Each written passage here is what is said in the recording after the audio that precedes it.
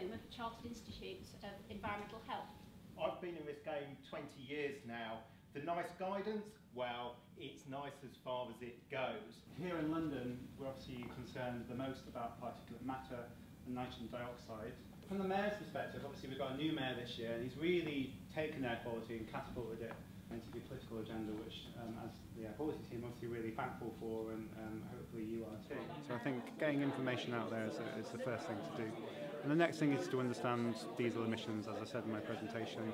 It's about the impact they're having in the real world compared to the laboratory, and the options that people have to perhaps start to phase out the use of diesel.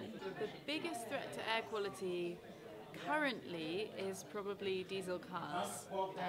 There's a lot of threats to air quality, and petrol cars shouldn't be forgotten. We need to go the whole hog. We don't just want to jump backwards from petrol to diesel. We want to go forwards to hybrids and electric cars.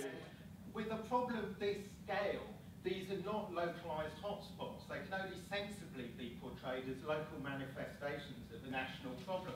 And this is one of the things that the NICE guidelines just patiently fails to accept and tackle.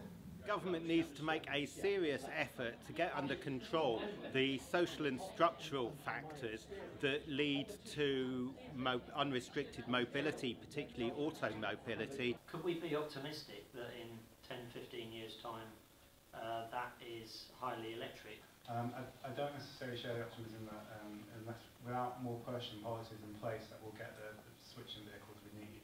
Just a brief show of hands, who has had a quick look at the guidance? Anyone? Few people? Once you start to unpack it, actually, if you want to make something good out of the guidance, then there's an awful lot to it. They've described quite nicely some of the local things that can be done.